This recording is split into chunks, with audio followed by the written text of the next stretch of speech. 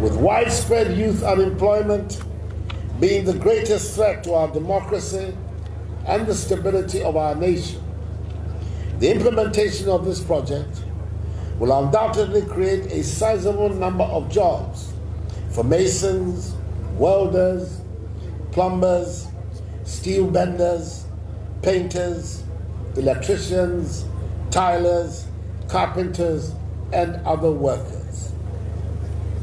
A total of some 1,200 direct and indirect jobs will be created by this expansion.